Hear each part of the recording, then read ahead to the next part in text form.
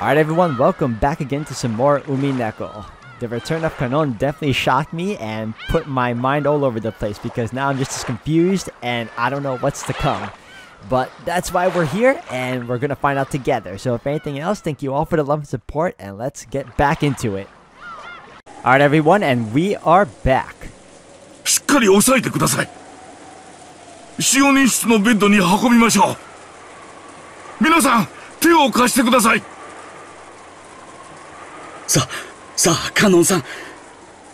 しばらく我慢してください。しっかりして。もう大丈夫よ。だから、傷口から手を離さないで。とにかく使用人室へ運ぼう。熊沢ローザ様にカノンが見つかったことの報告を。待って。ローザ様には、ダメ。待ってください。カノンさんがローザ様にはダメだと言っています。どういう意味なの、カノン君。今はいい。早く使用人室へ運ぼう。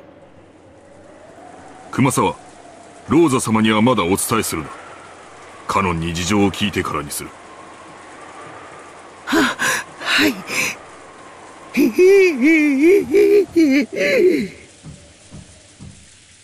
After appearing in this horrible state, he had said not to tell Rosa. That could only mean something very disquieting. An eerie sense of panic rose to their faces. さあ皆さん、急いで運びましょう。早く。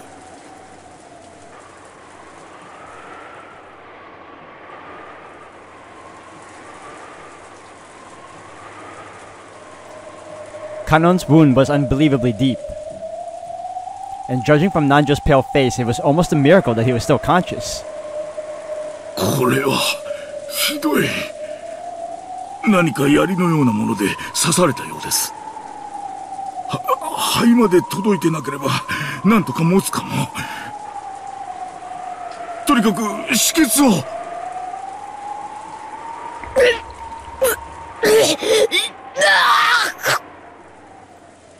No matter how much Nanjo tried to wipe off the gushing, deep red blood, he couldn't wipe it. Oh wow. I thought this was like a typo or something. He couldn't wipe it all away. And each time the wound was aggravated, causing Kanon to cry in anguish. Kanon君。しっかりして。南條先生。替えのタオルです。なんてむごい。容体はどうですか。本音を言うと生きているのが信じられん深手だ。刺されどころが幸運だったのかもしれん。だが出血がひどすぎる。輸血が必要だが明日まで無理だ。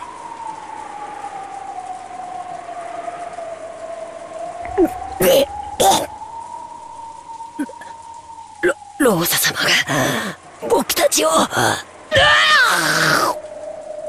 Don't tell me Rose is the guilty party. 喋らないで、カノン君。傷口が開いちゃう。ローザ様がやってきて、お嬢様と僕は。なんですって。Yo, if you die on me right now, dude. ローザ様がですか。そんなことって。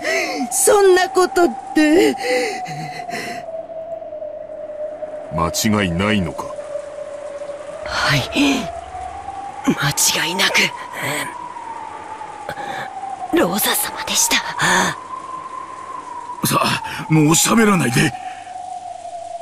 熊沢さん、もう一つの救急箱を取ってください。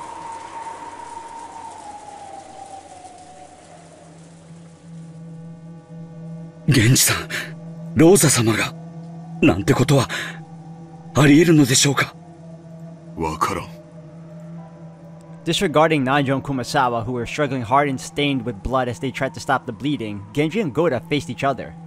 Because if what Kanon had said was the truth, Rosa was the culprit who killed Jessica. おのれ、ローザめ。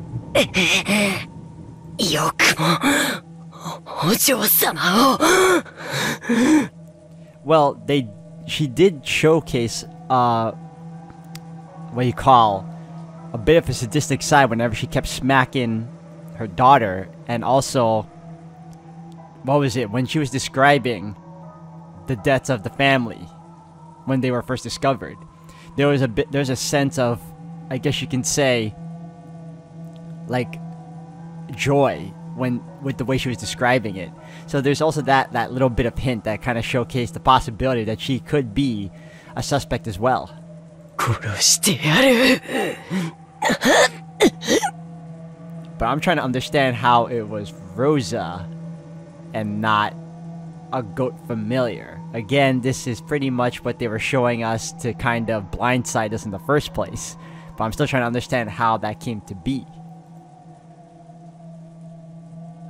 You know?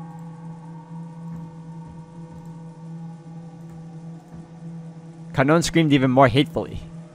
His hate-filled voice made it seem like he had seen Jessica being harmed right before his eyes.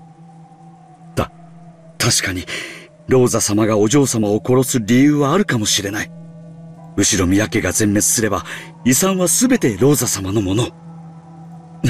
だとしたら、バトラ様やジョージ様も危険なのでは。ローザ様は銃を持っている上に、今、客間には彼らしかいない。源氏さん、これはかなりまずいことでは。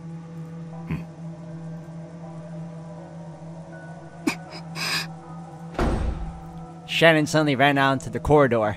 Her expression was complex and tragic, as though she didn't know what to believe.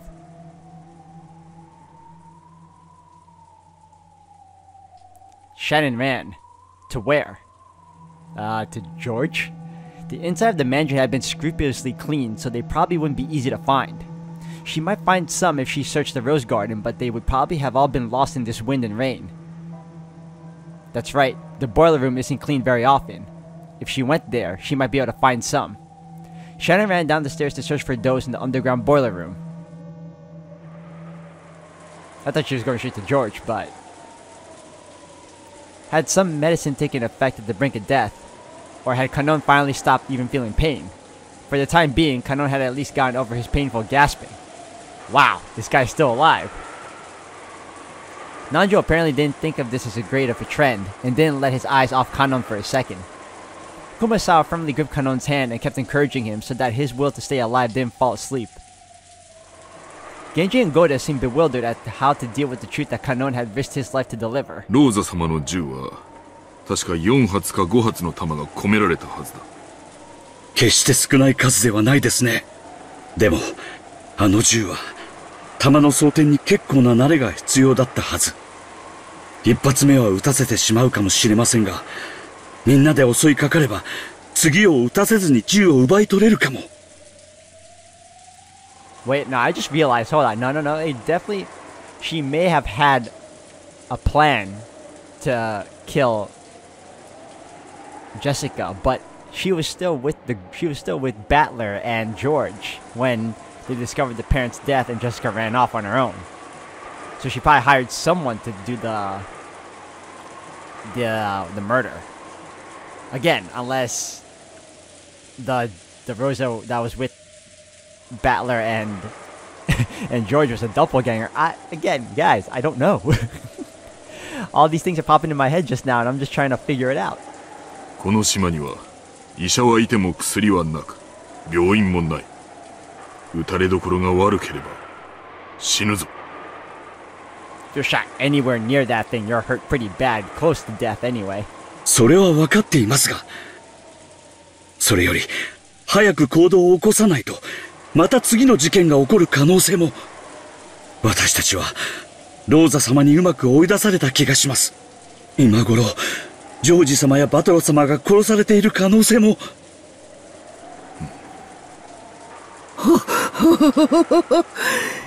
そんな危険な相手なら無理に刺激しない方がいいんじゃありませんか。しかし明日までは長い。どんな手を打ってくるか想像もつきませんよ。源氏さん、こちらから仕掛けるべきです。せめて10歳理由をこじつけて奪えば、なんとかなるかも。弾は4、5発じゃありませんか。ということは、私たち全員を殺すには足りないということです。迂闊に刺激しなければ、きっとローザ様もむやみには。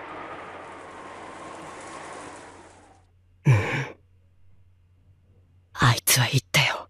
僕たちを皆殺しにすると言った。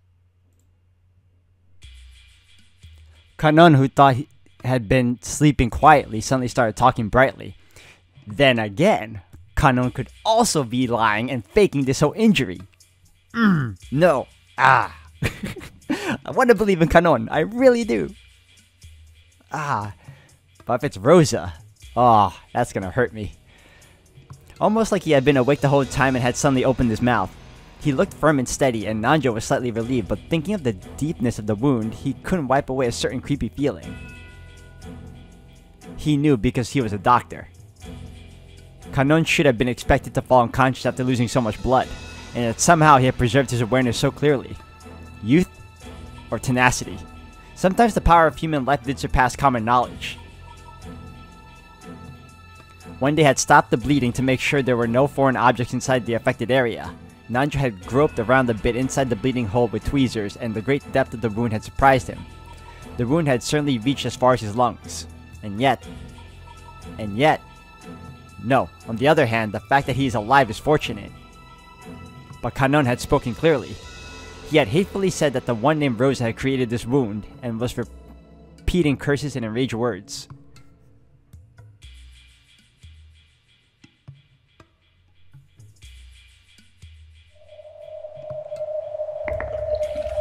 "あいつは親方様の財産を独り占めするために、台風が過ぎ去るまでにどんな手を使ってでも皆殺しにする気なんだ." See, I'm seeing his eyes now. They don't look like the eyes of our standard Kanon. They look like our brainwashed, magic-induced Kanon. So, again, they need to stop playing games with my mind right now. あいつはそうするとはっきり僕に言ったよ。くそ、なんて人だ。源氏さん、どうしましょう。私たちにも何か武器がいるのでは。にわかには信じられん。ローザ様がそのようなことを。源氏様、信じる信じないじゃない。あいつが僕に、その僕が聞いたんです。どうして信じてくれないんですか？ Because your eyes are creepy red, bro. 起きないで。傷に触ります。Kanon sat up on the bed and spoke to Genji, who was making no effort to believe Kanon's story. あいつは僕たちを必ず全員殺す。もうきっと、客間の方々も殺されているに違いありません。僕らが先に殺さなければ、必ず僕らが先に殺される。僕が先に殺されたように、みんなも先に殺される。殺さなきゃ殺される。殺さなきゃ殺される。殺さなきゃ殺される。カノンさん、あんた本当に痛くないのか？ああ、これですか。大した傷じゃありません。大した傷じゃないどころか、あんたは。本当に大したことありません。こんなのもう全然痛くないし、本当に大した傷じゃない。As Kanon said that, he began to untie his own bandages, which had been painstakingly wrapped. The gruesome hole in his chest was immediately exposed. カノンさん、そんなことをしてはダメですよ。早く横になって。大丈夫ですって。ほら、ねえ、大した傷じゃないでしょ。Kanon showed up his gaping wound, which was still slowly spitting out foamy blood. Everyone averted their eyes reflexively. ほら、全然大した傷じゃないですって。やめなさい。傷をいじってはいけません。ほら、見て。全然深い傷じゃないんですよ。ほら。ほら。Kanon held up 2 fingers, showed them to everyone, and slowly started to stick them into the gruesome wound right in the center of his chest, plunging slimy, squishy, wet. The fingers went in deep to the base. Squitch, gloop, blorp.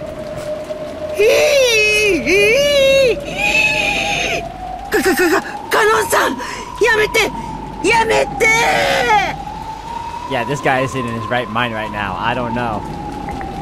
Having stuck his fingers completely into his chest, up to their base, he slowly pulled them out in exactly the same way.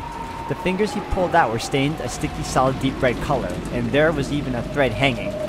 The fingers were all the way to their base covered in deep red. あんた、痛い。ね。全然大した傷じゃ。な。Don't know who to trust now. This isn't our Kanon anymore. Just then, the door opened vigorously and Shannon appeared. Even after she saw Kanon stained with fresh blood, her impregnable expression didn't falter. やあ、姉さん。どこへ行っていたの？僕が既得だというのに。一体どこへ？ボイラー室に行ってきたの。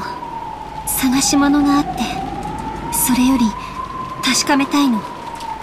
あなたは本当に、カノン君。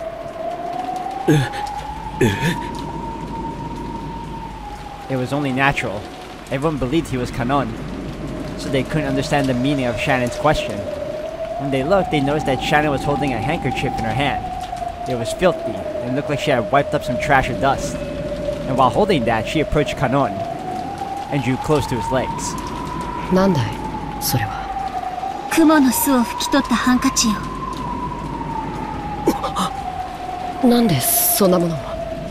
カノン君なら平気だろうけど、もしあなたにとって雲が天敵だったなら嫌うかなって思って。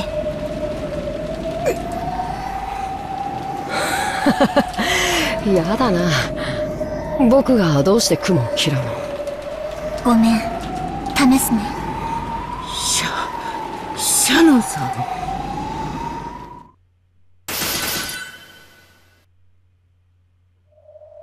When Shannon brought the handkerchief close to Kanon's thigh, something happened in an instant. It happened all at once. The human eye couldn't have followed it.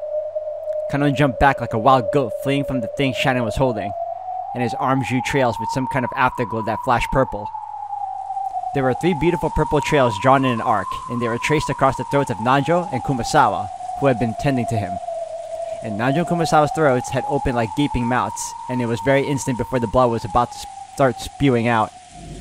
The 3rd purple trail should have traced across Shannon's throat, but Shannon wasn't there, because Genji, who had been behind her, had wrapped his own arm around Shannon's neck and pulled her back. This all happened in an instant. In the instant Goda tried to think fast in an attempt to understand the scene, the frozen moment in time shattered. Oh, so it was a demon. Which makes sense. But not really. Because if we're trying to disprove magic exists, then this should not be happening. Oh boy. Blood spewed forcefully from Nanjo and Kumasawa's necks, which had been torn open.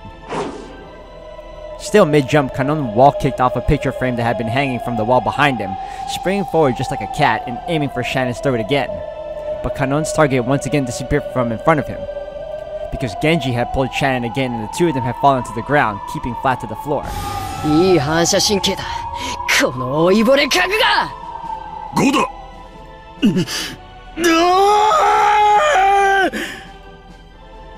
Goda wasn't an idiot either.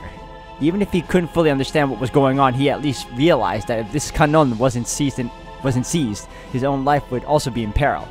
He sprung at Kanon with his huge body, pushing him up against the wall with his weight and physical strength.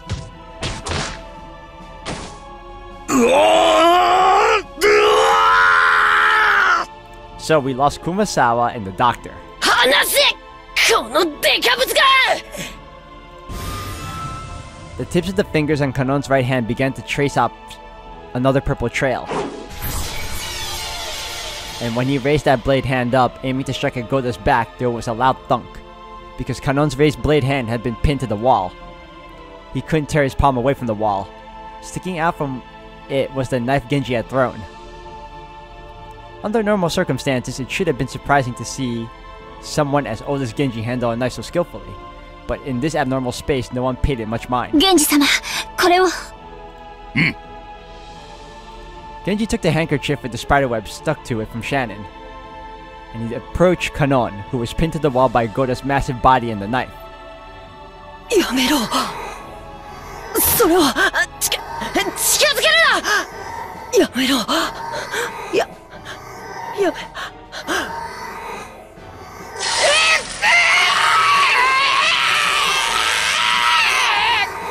Alright, we got fake Kanon.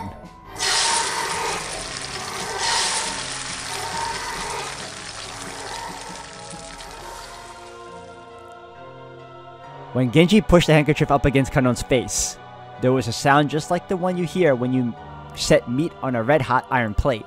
Of course, the smell was the same too. As he was burned and inflamed, festering in filthy red and black, and cried out in his death throes, Kanon's body burst open and scattered. It was almost as though a balloon filled with gold leaf had popped. The entire servant room was completely buried under a storm of gold leaf. No, a rabble of gold butterflies. Of course. And how convenient the family, the Ushiromiya family, wasn't there to witness this.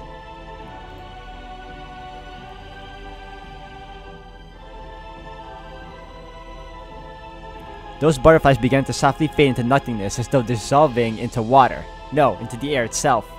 And afterwards, all that was left was the three of them sitting on their behinds, stained with blood. However, not everyone was stained with blood. Some of them were lying on the ground vomiting blood themselves. Kumasawa! Nanjo sensei! Oh, they're still alive? A slit so sharp that it looked like it could cut your finger if you touched it was open wide, causing large amounts of blood to keep pouring out. Oh no, they're dead. 何だったんだ。いや、今のは。ゴーダ、怪我はないか。私は大丈夫です。しかし、私たちは何を見たんだ。何があったんです。私はあれを確かにこの手でこの壁に押し付けていたのに、その私が何があったのか理解できない。Goda looked at his own hand. The bright red blood left from his scuffle with Kanon definitely remained, and yet Kanon was nowhere to be seen, because he had disappeared. He had turned into gold butterflies and scattered. Goda kept screaming alone that he had no clue about what was going on. Shannon sobbed in front of Nanjo and Kumasawa's remains, and Genji watched over her silent as always. Alright, so it's official, those two are dead.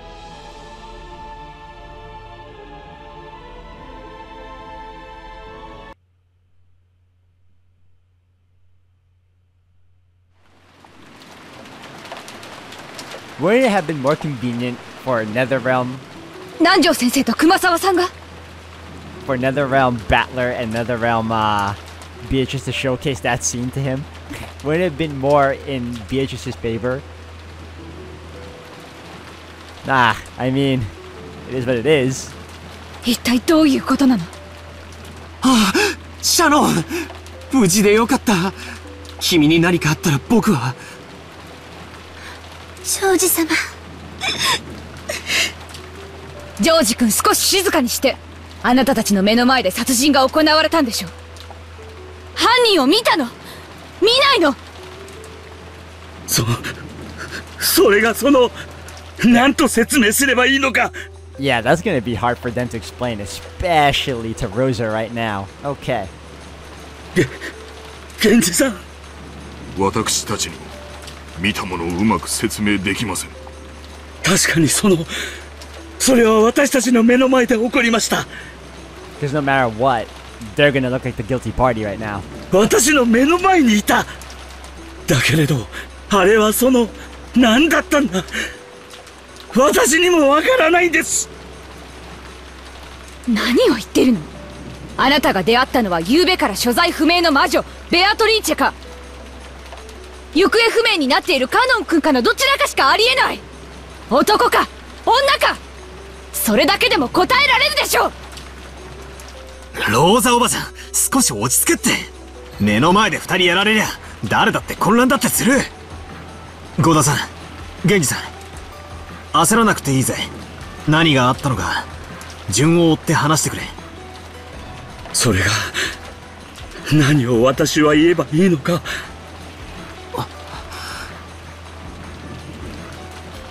Dr. Nanjun Kumasawa-san had been killed. We understood that much, and it seemed that it had occurred in front of their eyes. But even so, they spoke awkwardly. They admitted that they had definitely seen the crime with their own 2 eyes, but when asked to explain what they had seen, their mouths went suddenly shut. I can understand why Auntie Rosa was irritated and losing her patience. シャノン、君は見たのかい？南條先生が襲われるところ。はい。僕に教えて。分かることだけでもいい。一体何があったの？勝手口に来たんです。そうです。勝手口に誰かがやってきたんです。そして誰だろうと私は扉を開けました。勝手口に誰か？それは誰？最後まで言わせてやれ。それからそいつは血まみれで大怪我をしていました。私たちは使用人室に運び、すぐに南條先生が手当てをしました。そのとても深い傷でした。だからそれは誰のことなの？わからないんです。確かに最初はそうだと思っていました。いや、今でもそうだと思ってるんです。でもあれは一体わからない。 In a manner that didn't match his large body, Goda held his head and scratched at it. I didn't have a clue whether he was confused because he couldn't remember, or whether he was confused because he had seen something terrifying and couldn't accept it. It's the latter. And Shannon looked the same way. If she let her guard down, what she had seen just a short while ago would quickly melt away like a daydream, and she wouldn't even be able to remember what she saw. That's what she looked like. Only Genji looked composed as usual, so the questions were naturally directed at Genji. But even Genji had to take quite some time to gather his thoughts before he opened his mouth. Yeah, because how on earth are you going to explain that? You're going to sound like a... You're going to sound insane. 源氏さん、あなたは見たんでしょう。勝手口に来たのは誰？はじめ、私たちはその人物がカノンであると信じました。ほら、やっぱり生きていたでしょ。私の推理は正しかった。はじめはってことは、後にその認識は変わるってこと？はい。その後に起こったことは口では説明できません。南條先生と熊沢を殺し、そして姿を消しました。その時、彼は間違いなくカノンではありませんでした。そうなんです。源氏さんの言う通りなんですよ。口ではとても説明できない。君も同じ意見なのかい？はい。私も同じことしか申し上げられません。If we interrupted what they were saying favorably, it meant that Auntie Rose's conclusion had been correct from the beginning. Kanon-kun had appeared from the back door in the kitchen with a serious injury. Then he had been taken to the servant room and cared for. Then something terrifying had happened. Since these people couldn't imagine that Kanon-kun could have pulled that off, they had started to suspect whether that really had been Kanon. Is that how things are? In other words, this meant Kanon-kun had appeared. No matter how confused they were, no matter how they muddled their words, that's what it meant in the end. So had Kanon-kun indeed used some trick to escape that room while it was locked? No, that doesn't matter anymore. The real problem is that Dr. Nanjo and Kumasawa-san were killed. Auntie Rosa had claimed that Kanon-kun was behind this from the very beginning. No matter how confused they became and no matter how much they tried to deny it, they were halfway saying that it was the truth. But even so, for some reason, I felt like their awkwardness couldn't be explained just by confusion. What had they seen? Alright everyone, I'm gonna end the video here for today. Thank you all for watching. Holy cow, that was unbelievable. I was not expecting that. I wasn't expecting that of Kanon. I definitely wasn't expecting that to be a false version of him. A demon sent by Beatrice herself. Or, I don't know guys. They keep throwing curveballs my way and it keeps throwing my mind all over to like figure all this out. So this is gonna be great when I find out how this all comes to be at the end of episode 2, if anything. So we'll find out in the next one. So thank you all for watching.